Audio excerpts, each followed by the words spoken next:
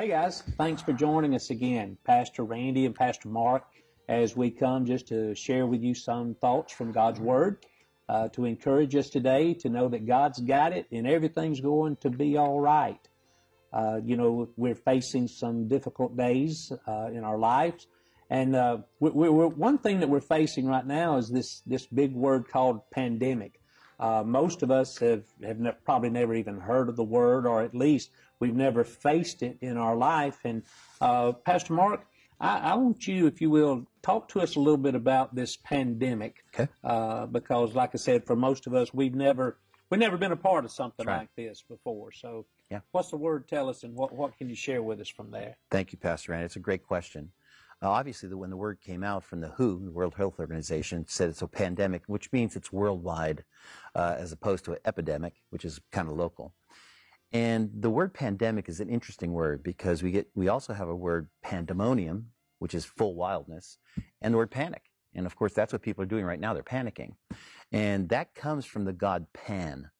He's depicted as a goat head and a upper torso of a goat and the body of a man. Again, Scripture has something to say about everything, I think. Yes. When Jesus, and I'll set the stage for you, when Jesus was ministering to his disciples, he was telling them and hinting to them that he was going to go to Jerusalem to die. Right. Of course, they were taking it all different ways. So he brought them to the furthest most northern part in Israel. You've been there with me. Right. Caesarea Philippus. It's also known as Panias, named after the god Pan. It's interesting that Jesus took them there because there were 3 temples there, and one of them's over a grotto that has, if you remember it, it was like an opening, and there's water that came out of it. Well, there was a temple there, a temple to Pan. Pan, the god Pan, it means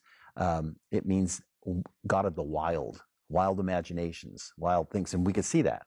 So Jesus takes them there because they're in a panic. They are in a panic, and it's amazing to me. He doesn't tell us why he takes them there. It's a pagan temple. Right. But he takes them there, and listen to the exchange. It's pretty amazing.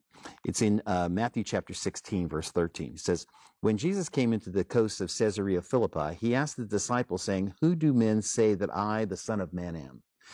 And they're questioning it at this point because they're panicking. They know if he's going to die and he's supposed to be the Son of God, that doesn't really equate for them. It says, and they said, some say thou art John the Baptist, others Elias, and others Jonah or one of the prophets. He said unto them, but who do you say that I am? And Simon Peter answered and said, thou art the Christ, the Son of the living God.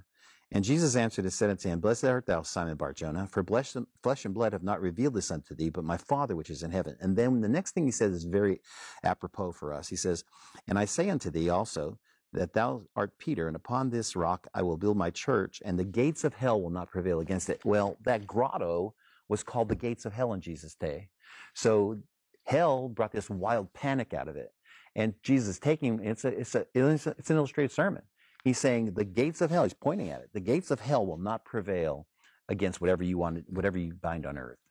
That's powerful for us. Yes, it is. It tells us that, then, of course, Peter comes out and says, you are the Christ. So he makes that decision. And that's what we have to do in a time of panic. You have to stare the gates of hell right in the face. And you got to say, this wildness, I get chills thinking about it. This wildness, this pandemonium that's going on with this panic, I'm not going to let it touch me. I understand it's a tribulation. I understand there's some problems with it. But I am not going to let it come near my dwelling. I'm not going to let it get into my mind. I'm going to let Christ's assurance to me get into my mind. Wow. That is so powerful because we have seen the panic. That's right. It's amazing to me, the empty shelves. Mm-hmm. Everybody trying to stock up. That's because right. they don't know what's going to happen. Yep. What's going to happen next. That's right. Fear, mm-hmm. all of those kind of things, and that's such a powerful word for us today. To know that the Lord knew we were going to face these times. That's right.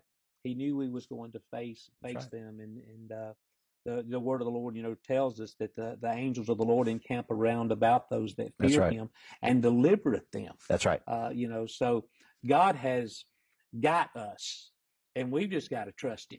Do you remember when you were a little boy and you had fear? Oh yeah. And you would run to your dad, and your dad would calm you down? Right. Scripture verse: perfect love casts out all fear. Oh yeah. So today's the best time to run to Christ. Wow. And that's what we need to do today, church. Let me tell you, we need to make sure that we are running to Christ. We don't have to just run to the grocery store. That's right. Or to Walmart. we need to run to Christ because He will give us peace. That's right. He'll let us know He's got you. He's going to take care of us through this Amen. difficult time.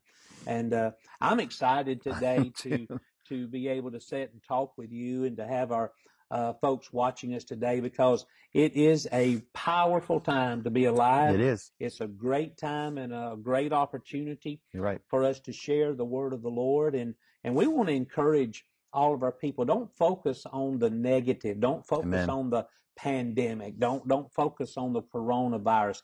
Focus on the one that says, I've got you. That's right. I'm going to take care of Amen. you. I'm there with you. And I just get excited thinking about these kind of things, Pastor Mark, because it is, Absolutely. even though it bothers me not to Of be able course. to have our church family Sure. together, because I'm a people person. Absolutely. Everybody knows me, knows Yep. how I am.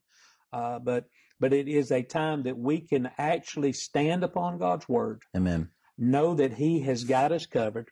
Nothing, That's right. I know I've already said this in other segments, but nothing's caught Him off guard. Nope. This is not a surprise to Him.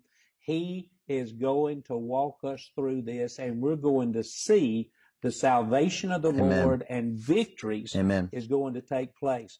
I've had some begin to start to talk about how the church is never going to recover from this. Let me tell you, the church is more alive today than it's ever been. There's more ministry taking place right now because people are hurting. That's right. I heard a testimony just this morning of a guy that told a friend of his, man, as soon as this is over, I want to come back to church. Oh, And I'm excited you're about right. that.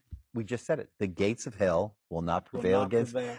panic will not prevail against the church. Amen. And let me tell you, panic's not going to prevail against you. I want to Amen. pray with you right now. Thank you, Jesus. And we're going to remove that fear. Join with me and let's Thank you, pray Lord. together. Heavenly Father, right now, I just Thank you, join Jesus. with these that are watching us Thank today. you, Lord God. And I pray, Lord, that fear that has tried to come Thank you, against them, Lord. that worry, will be placed Jesus. away from them, dear Father.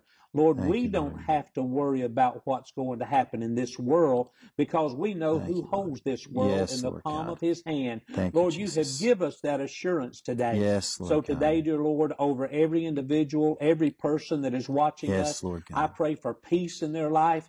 I pray Thank that you, the Lord joy God. of the Lord will just come Thank you, greater than it has Jesus. been.